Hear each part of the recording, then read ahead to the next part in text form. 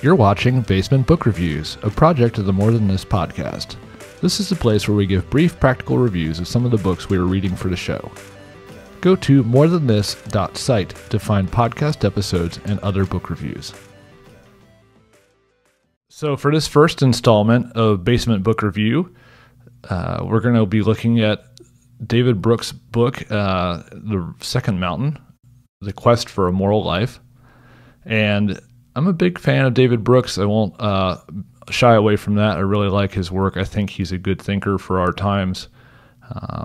If you look back in his previous book, The Road to Character, David Brooks told stories of morally exemplary people who demonstrated signature virtues. And this newest book, The Second Mountain, takes the exploration of the road to character and turns it back on himself. The result is a style that is a mix of memoir, philosophy, social commentary, and a kind of public theology and ethics. Don't worry, it's very readable. Now, to the title. The analogy of the two mountains is explained at length throughout the first part of the book. The first mountain refers to striving for identity, to prove worth in conventional ways, to climb the ladder of success. It is more of a vertical orientation, where someone in first mountain ways of thinking is striving for individual success. Now, the second mountain refers more to a quest for commitment to a moral good that considers community and society. Brooks says joy is not found at the top of the first mountain, but if people are lucky enough, they will go into the valley and approach the second mountain. Now, what does the second mountain have to do with? The second mountain has to do with the idea that Jesus lays out when he says, "Whoever loses his life for my sake shall find it." The classic paradox. The second mountain is commitment, which is commitment to a spouse, community, faith, or philosophy. These are the anchors the self rests most comfortably upon, Brooks argues. Western culture has wrung the utility out of individualism and has passed into toxic individuality.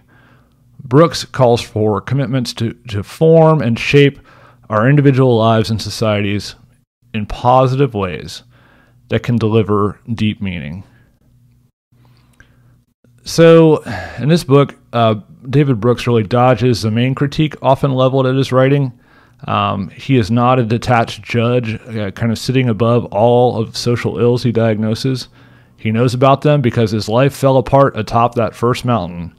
We learn about Brooks' experience of coming to a sort of faith, his new commitment to marriage. His first marriage ended in 2013, and about people he's working with through the Aspen Institute who are committed to improving their communities.